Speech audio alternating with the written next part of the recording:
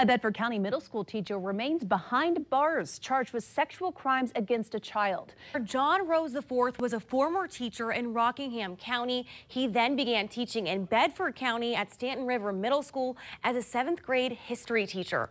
Rose is now on administrative leave from Bedford County Public Schools. According to warrants from August 6th, a sexual relationship began in Rockingham County. The victim said they had several sexual interactions in both Rockingham and Bedford counties. During Christmas break last year, the warrants say the victim stayed with Rose at his home in Bedford County for several days. Bedford County Commonwealth Attorney Wes Nance says he's charged with 4 felonies for the alleged sexual relationship with the child he had a supervisory role over.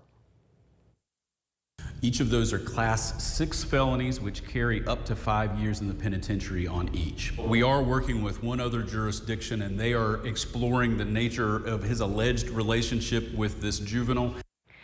Charges may be pending in that jurisdiction as well. Nance was unable to tell me how the relationship began. Rockingham County's public schools and the Rockingham County Sheriff's Office aren't commenting because they say this is an ongoing investigation.